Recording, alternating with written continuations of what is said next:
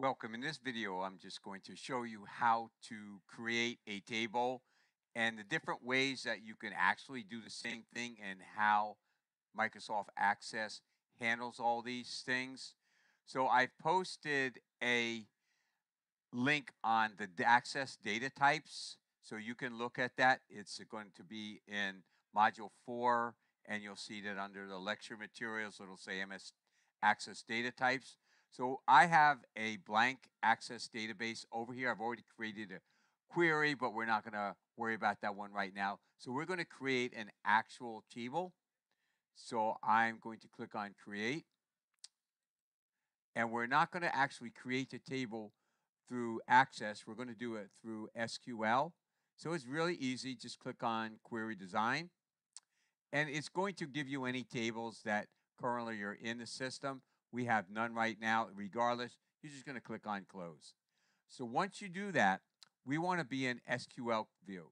So we're just going to click on SQL View, and it will automatically bring up Select.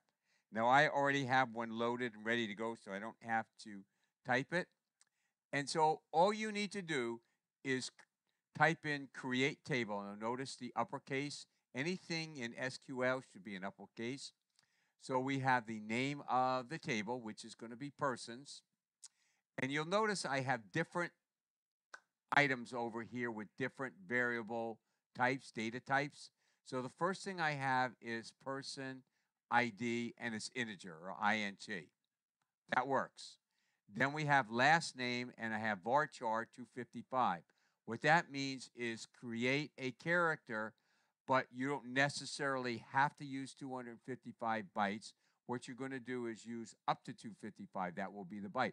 That's all done internally. You don't need to do that.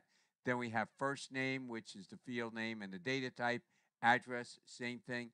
City, and now state, I changed it to character and 2. We're going to use a state abbreviation. So we have character. We only need 2 characters in there. And then we have balance, maybe how much they owe, and I've made that number. Now notice the opening parenthesis here and a closing parenthesis and then a semicolon.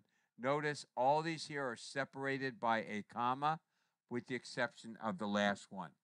If you have not spelled anything wrong, then this is your lucky day. When you click on Run, it should create the table. And it did. So that works out really good. Now, one of the things that is really not documented very well is the fact that you cannot tell it the decimal places in a number, regardless whether you use long, whether you use short, whether you use just plain number.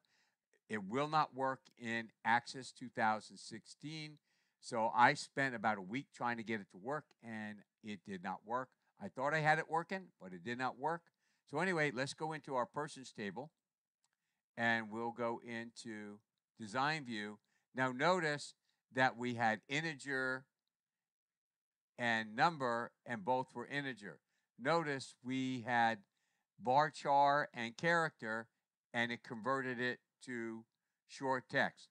You need to remember that the Access data type in there is internal. The SQL data type will not work if you choose short text and things of that nature. So you use char or varchar. Make sure you do that. So now we have the number. The size is a long integer. If you want to change it from here, you can simply change it. And you might want to make it a byte, an integer, whatever you want. And if it's an integer, then we don't need to worry about decimal places. So here, we really need to have a key. We're not going to create the key in here. That will be in the next video. If you wanted to create the key here, you would need to go required, yes. And you need to go index, yes, and no.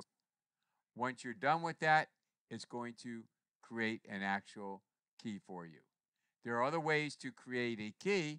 The simplest way is to click on index and primary keys. Or you can click on this here and choose primary key. This itself does not make it the primary key. So we're going to change it and click on primary key here. And notice it's basically the same thing over here. And it has the primary key over here. Once we do that, we're good to go. Now the field size could be integer. We could also make it auto as far as increment in here. So let's just take a quick look at format, which obviously has nothing to do with SQL. But you can change any of the formats depending upon the actual number itself, which you have in here. So we do not really want to mess with that. If we want decimal places, we want to make it 0. Now this is an integer. You might want to change the decimal places to 0 in there. And there's all different kinds of things. We can have a caption. Let's take a look at default value. And there's all kinds of things that you can have in here. So that is it for now. There's also a data type called auto. So let's take a look at all our data types. So we can have number, blah, blah, blah, blah. We don't want all this stuff. So let's just make this auto number. And then we're good to go. So now we have the field size as long integer. We can change that. We have increment, indexed, and it automatically is no duplicates. So that takes care of this video. That's how to simply create a simple table without an index in SQL. Have a good day.